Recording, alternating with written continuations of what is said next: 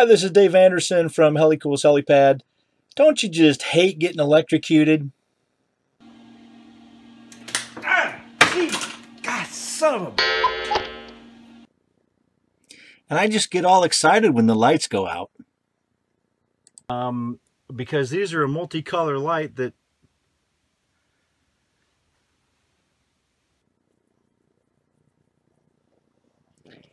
So what can you do about it? Well, there's a couple things. One, you can educate yourself on the type of plug that you're using and how many amps it is actually capable of sending through the wire. And you can do a little bit of preventive maintenance on your extension cords. So you go to the store and you buy the thickest, biggest extension cord that you possibly can. I mean, this is like 8-gauge wire inside. I mean, it's a monster, and this thing costs over $100. You think, man, I can be able to transfer a whole lot of juice through this thing, no problem. And then you look at the tag and it says, hey, this is rated for 15 amps. Wait a minute, this is monster cable, 15 amps, are you crazy? This'll take a whole lot more than that.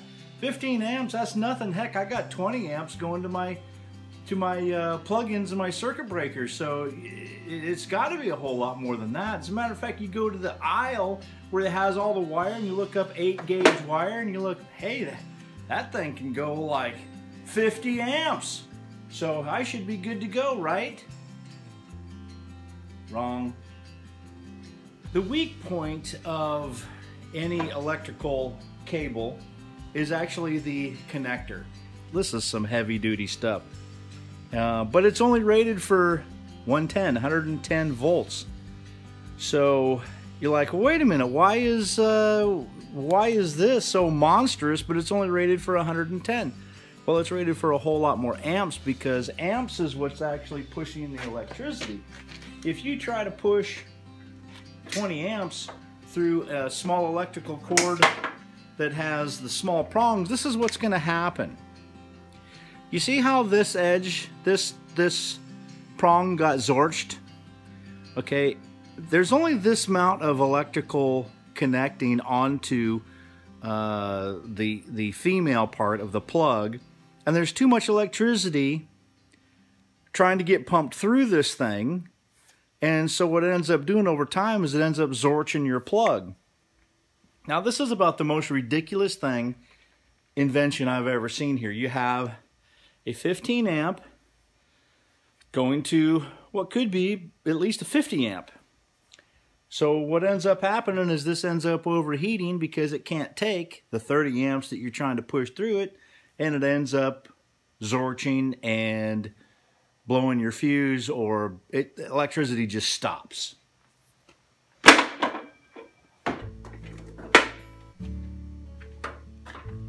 Here's the result of that. You see, it got just a little bit overheated, and it basically zorched this whole thing inside here. And even though the wire inside here is rated for a lot higher amps, this type plug is not.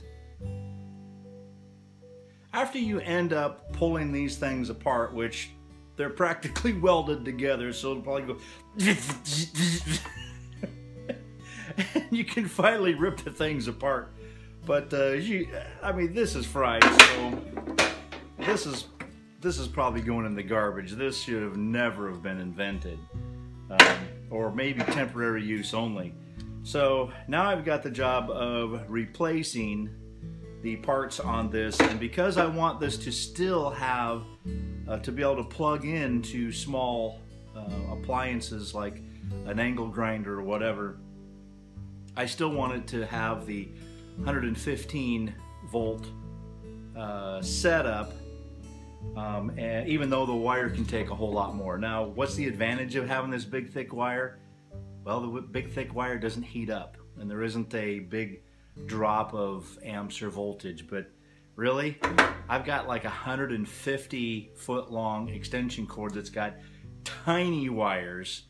I doubt that they're even 14 gauge, maybe 16 gauge.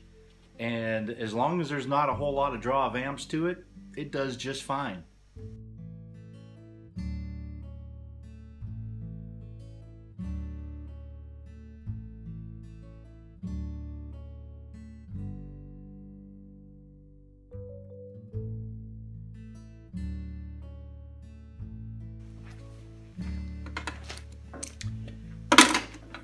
Now you can see these wires are pretty monstrous. They're at least, I want to say that's probably about an 8 gauge or at least a 10. So I'm going to start by, wow, I can barely fit these even in my wire strippers. Start by stripping the ends.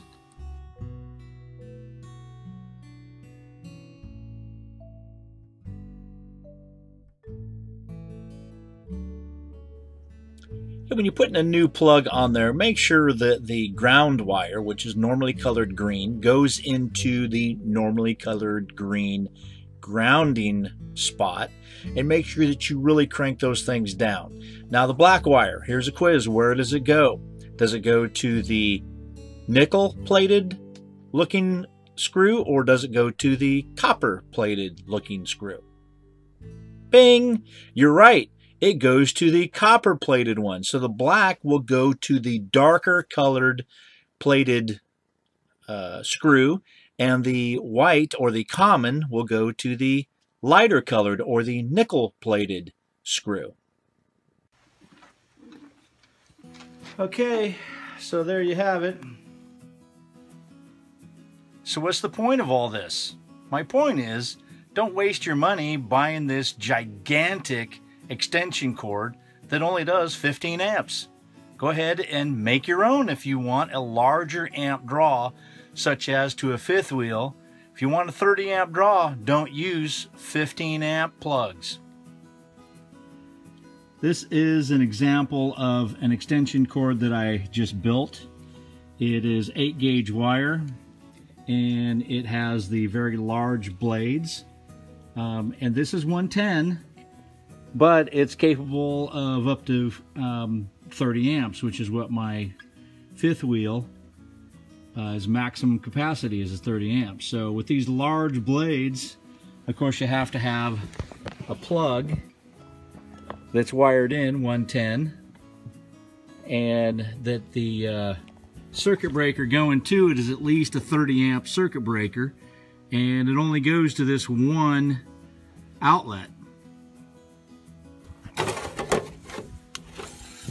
And here's the other end. Has, of course, the right connector for it. And this cord here is less than 50 feet. It's actually probably about only 40 feet, if that. So 8 gauge wire coming this far as an extension cord is not a big deal. Of course, I keep this in a dry area, which is underneath the trailer, sitting on top of that piece of aluminum there. And this keeps everything pretty well outdoor safe, even though I don't recommend a metal box. That's what I had at the time, so I was able to fix it. Now when you're building an extension cord, make sure that you actually look at the package so that you buy the right one for the right purpose.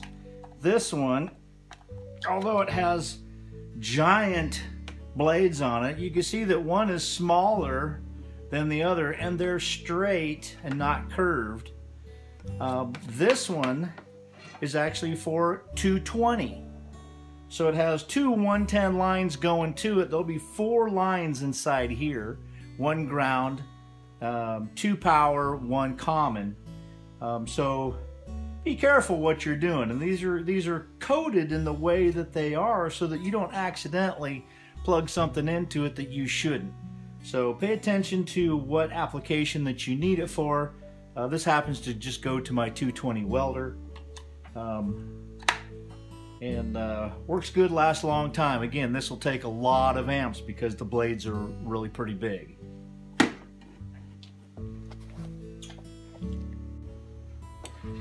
All right, so this has been rebuilt. Here's an issue there too. You see that? The ground plug is gone. Okay, that just puts a little extra safety there if that ground plug is there so that you don't get zorched. So with that ground plug gone, you know what? It's time to replace it with something else. And these are not that expensive. They're fairly cheap, so pretty easy to do that maintenance. And of course, there is the zorched plug. Way overheated. And I wasn't even putting 30 amps of power through that. But over time, because it's only rated for 15, that's what's going to happen to it. So I had to build another one. Again, these are pretty inexpensive and they're very easy to wire. Well, there you have it. I hope that this helps you prevent some of these issues that I had out here. Remember, your weak link is the size of the blades, and you want to use the right tool for the right job. Also, I wasn't actually zorched on this project. In order to create that illusion, I used my welder, and I put a tool in my hand and touched the welder off for just a second.